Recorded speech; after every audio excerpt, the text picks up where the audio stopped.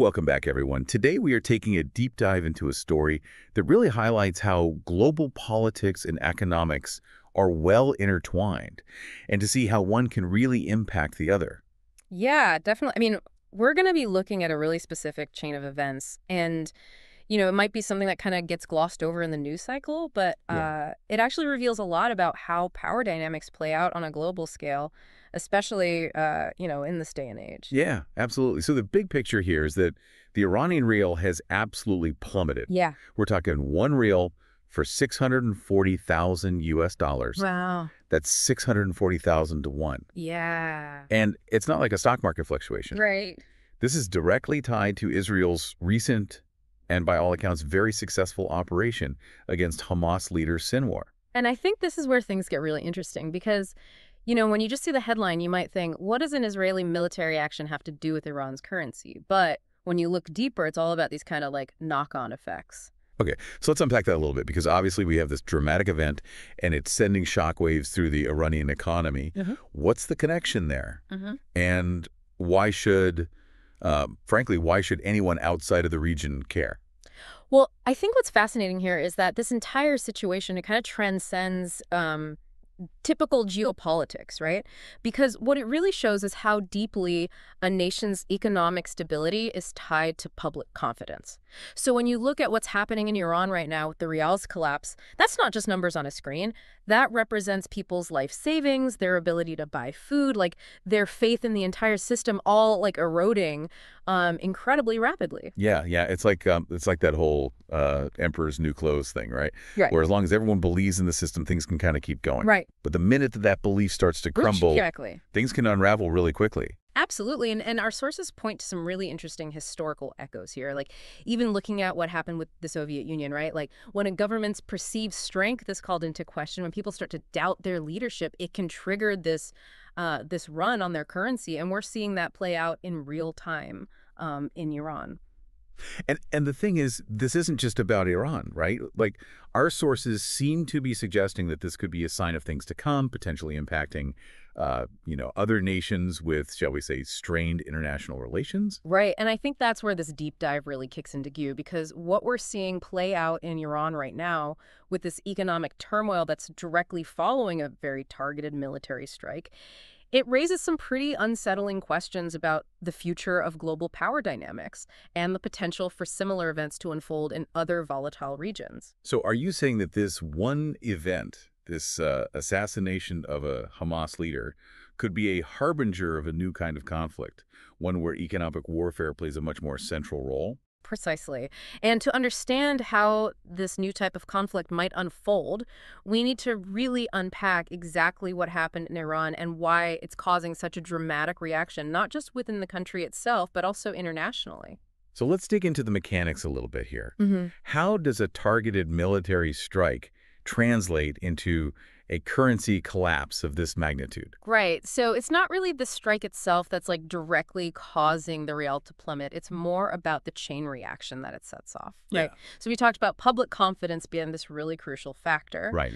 This operation, it seems, has really shaken the Iranian people's faith in their government's ability to actually guarantee their security, both literally, physically and financially. And that lack of confidence, that's kind of the real danger here, isn't it? Absolutely, because, once that doubt creeps in, you start to see this phenomenon called capital flight, right? Mm. So people with money, they start pulling their savings out of Iranian banks, out of the rial, and they convert it into more stable currencies, things like the US dollar or the euro. And it's that mass exodus of capital that really fuels the currency's downward spiral. That's what makes it crash so fast. Like everyone's trying to get off a sinking ship, and it Yeah. just makes it sink faster. Exactly. A very apt analogy.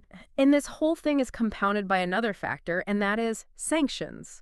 So Iran has been grappling with international sanctions for years now, Right. and these have already put immense pressure on their economy even before this event. So this is almost like this latest event. It's almost like pouring gasoline on an already smoldering fire. Exactly. Right. Exactly. It exacerbates these existing vulnerabilities and kind of creates this perfect storm for economic instability.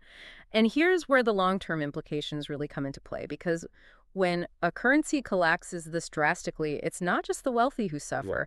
Ah. It's the everyday people who are hit hardest, Their savings are wiped out, the cost of like basic goods, just everyday things skyrockets. I mean, it's utterly devastating for a lot of people. And that instability, that desperation, that can lead to a lot of other problems too, right? Social unrest, even regime change in some cases. Absolutely, absolutely. And that brings us to another really fascinating aspect of this entire event, and that is the strategy behind it.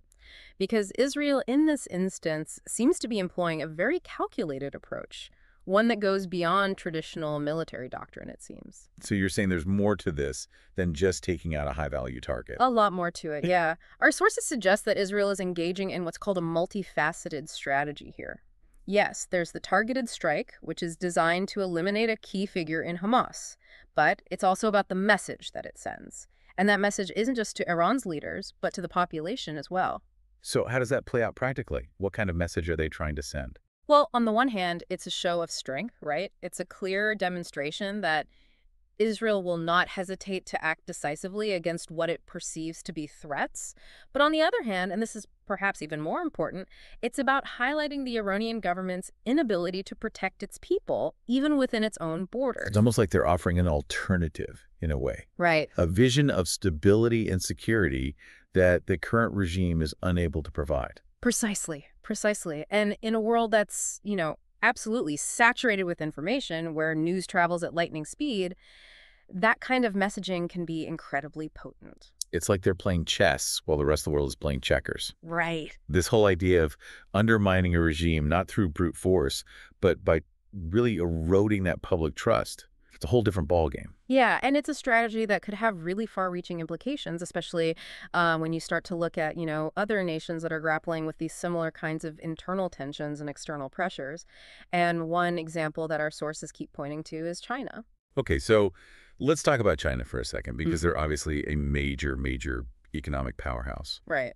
But at the same time, we've seen these reports of growing dissent, some economic uncertainty. How does this situation with Iran, how does that connect to what's happening in China?